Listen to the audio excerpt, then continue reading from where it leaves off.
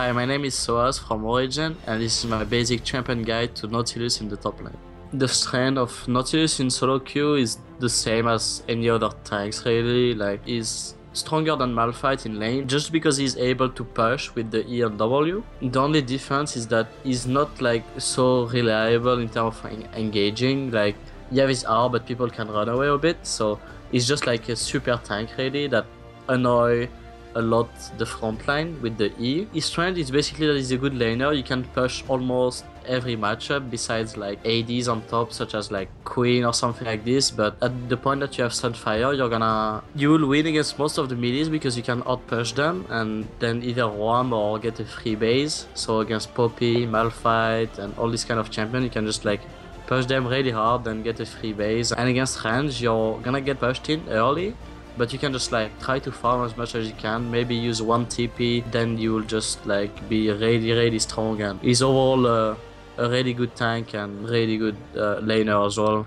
Or do you want to play your laning phase with Nautilus? Early on, you probably want to try to slow push your wave, so get your 3 first melees as fast as possible, so you can start slow pushing his wave. You don't necessarily to like use all your mana and stuff like this to get to the melees, but try to get a slow push since you can outpush everyone that is melee. So I try to get the slow push going and then get your level 2 faster than him and then try to trade. You can auto W into E for example to get really good trades.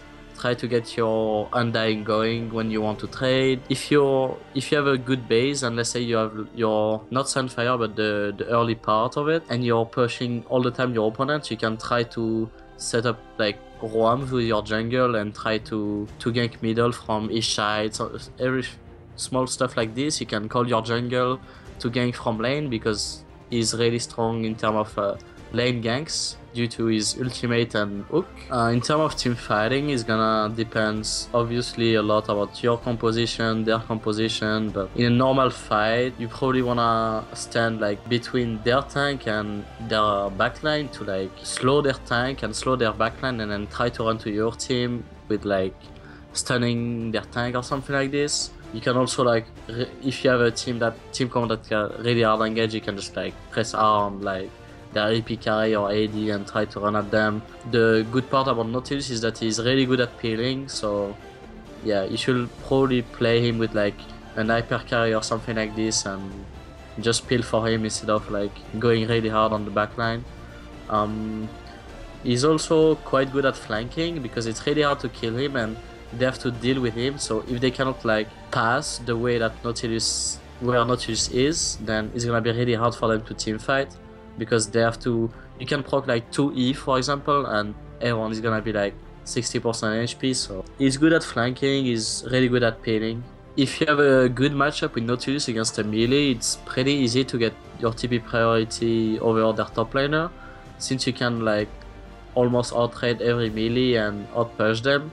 You can try to make them TP go back to lane and then just save your TP and try to make a play on bottom or even on middle if it's possible. So it's quite easy to get your TP advantage early on if you manipulate the waves quite well. For Nautilus runes, I will go for HP level yellows, attack speed reds, MR level blues or MR flat if you're playing as AP or on top lane, and most likely armor flat queens, or you can change it if you have a really good matchup, you can maybe go AP, or there's many variations. For Nautilus masteries, it's classic 0, 12, 18 for me. It's most likely in terms of melee matchup, I prefer to go 0, 12, 18, and if I play against range, I will probably go for 12, 0, 18 instead to get Oppressor, and it's really about preferences. You can go 12, 0, 18 as well, depending of like matchup. If I play against a range, I will probably not go 0, 12, and like because the Bandit is kinda useless, and same for Dangerous Game, and Oppressor is pretty good honestly. Grasp of the Undying is pretty strong into all the tank heroes that can auto, like even though for example it's not the best for time canch because it's rare that you can actually auto people, you most likely just Q them, but for Nautilus, Malphite, all the heroes that like have a gap closer, kind of. It's really good because you can proc it multiple times. In terms of matchup for top lane, it helps you a lot for trades, and when you have it and your opponent doesn't have it, you really see the difference in terms of trading on lane. In 99% of the case, you'll probably start W either against melee or range, then E to either like push or trade against melees, and then Q, so you have at level 3 you have points everywhere, and then you max E over W over Q, taking obviously R all the time that you can. Well, you max W over Q just because it makes you a lot more tankier, and also it deals like a bit more damage. If you have a matchup that can push each other and you'll trade a lot, you'll probably go for corrupting potions. If you know that you have a really good matchup, like let's say Nautilus into Poppy, which is quite good for the Nautilus, you can go for Doran Ring and push 7 more and harass 7 more with your E. You're gonna try to rush Sunfire into Iceborne if you have a fine lane and you're not too far behind and the AP are not too fed.